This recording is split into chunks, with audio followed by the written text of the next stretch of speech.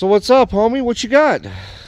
I got this new Gladiator Mojave 2023, and I'm going to be building it up for an overlanding rig. But one of the problems that I have is when you drive for a very long time, my legs are not fully extended. And yes, I've had a Jeep before. I had a JL a 2020, and I did a lot of rock crawling, a lot of, driving with it, but I've never done high-speed desert bouncing up and down that I do with the Mojave. And it's weird because the next day I woke up sore, right, all up in here. I was very, very sore, and it was just it's very strange to me.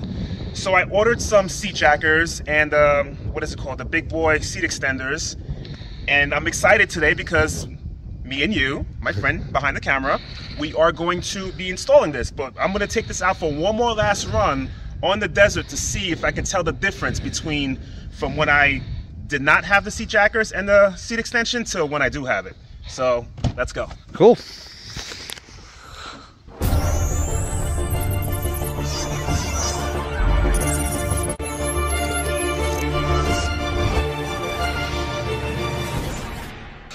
Okay, so it's the disadvantages to being tall. Is that what it is? It is. I'm 6 foot exactly. And this is how my legs are. My leg, actually. This leg is perfect. I could extend it all the time. But I have to drive like this the whole time. Which is not terrible, mind you. It's not terrible, but another 2 to 3 inches makes a big difference. That's what she said. So is it a 2023 or 2024? This is a 2023 Mojave. Oh, okay. Mojave. You gotta be bougie with it. Not Target, Target. Mojave. Let's go.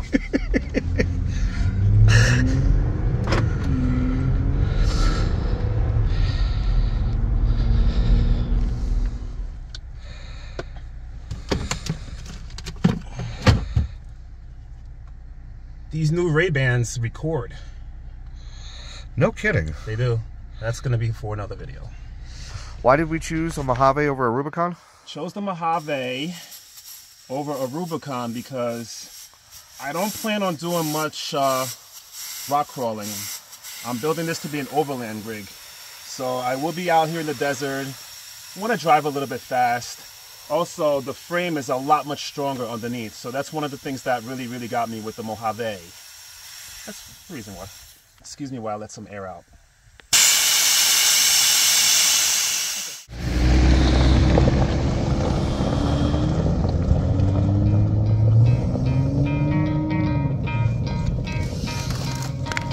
You could try to play, but you're never gonna beat me. Look the other way, what I'm doing ain't easy. Bloody hands stained from the people who deceive me. Muddy hands break through the chains, go free me. Looking for change, looking for pain. Pulling a mob, pushing a train. I'll never stop, stick to a lane. Pick up the pieces and go rearrange. I'll be the best above all the rest, put me to the test and expect nothing less, your check is I'm chess. What's happening next, yeah. He got the venom, a tangible weapon, no coming in second. This life is a lesson, he got a new engine from pain, it's a blessing. New focus, no guessing, just bold and obsession. All in his possession, you got their attention. I'll leave an impression and take your redemption. Just kill no discretion, your mind is a weapon. 11-11, it's time for progression, You could try to play, but you're never gonna beat me. Look the other way, what I'm doing ain't easy. Bloody hands stained from the people who deceive me. It's unbelievably dusty. Now, but seriously, this thing rides like a dream. Absolutely. Like how's your legs? My leg, it's still, if you can see, it's still in this position. It'll be much better if I had this position instead, and maybe a little arch up this way. So we are going to install these things and come back out here and see the difference. All right, well, let's go get them installed, shall we? Let's go. I love being out in the desert. I don't know why I don't spend more time out here, but I do got to tell you, compared to the JK, that thing has a smooth ride, especially up around the 40-mile-an-hour mark.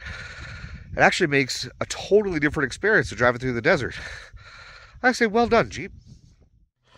All right, so now we got the new seat brackets in, and we've got the seat lifted up just a little bit. With the extender. With the extenders. And the big boy kit, which pretty much allows him to sit in the back seat if he wants to. Which is actually pretty wild. But anyways, how does it feel? It feels pretty good. I just feel like I'm a little bit too angled up. Just a little bit. I would have to drive to see. I think once we take out the spacers, it'll bring me down about this much. About 3/4 of an inch. Yeah, which would be a little bit better, I think, because I feel like my legs are like up here. I got you. But it's still more comfortable than it was before. Well, that's good. Definitely. All right. So what did we do? So we wound up taking out the big boy extension and put the seat jackers back on with the brackets. And where is it? Yep, right down there. Okay. And honestly, I'm happy. The way that the stock goes back the way it is, and instead of my legs being like this, it's like this now. So I have more than enough room to be comfortable with the angle that I need. So we spent all that time playing with both kits to prove that they can be used together, and not to take anything away from the big boys because they're awesome. I just personally don't need it because I'm not 6'4". I thought I did. With the both of them meshed together, for me, it's a little overkill. Typical for a guy to think that he's bigger than he actually is, right? Yeah, it sometimes happens. So if you want to see the wonderful project time that we had in actually installing these, you're going to have to go to Steven's channel, which is Brother by Nature, and he is going to have that. Excuse me. Brother. B-R-O-T-H-A, not E-R. I don't spell it the right. Yeah. I'm a white boy. Brother. By nature. Yeah, that doesn't sound right. Brother by nature. Anyways, you'll have to go over to his channel. He's going to have the video on the cutting and the fun that we had in actually installing this. But for now, let's go back out and make sure that it's comfortable on his legs. Let's go. How's it feel? It feels amazing. It feels super comfortable. It feels like I can go on a long trip now and not have to put it in cruise control just to stretch my legs every God knows how long. It feels great. It feels great. We're going 43, 44, 45, 47, 49, 52, and it feels amazing. It is incredibly comfortable in here. It's very comfortable in here. So I am not complaining at all. Alright guys, well I am so excited for Stevens and for his JT Gladiator, and so anxious over the next 6 months to build this thing up to get it ready to go for our trip in September. Now he's comfortable driving it, and I can't even begin to explain how awesome this thing feels off-road. I am so jealous. It may make me want to upgrade to a Gladiator myself here in the future. But in the meantime, there's so much more content to come, so don't forget to subscribe to the channel. Once again, my name is Josh. This is Jeeping for Beginners, and we will see you next time. What's going on?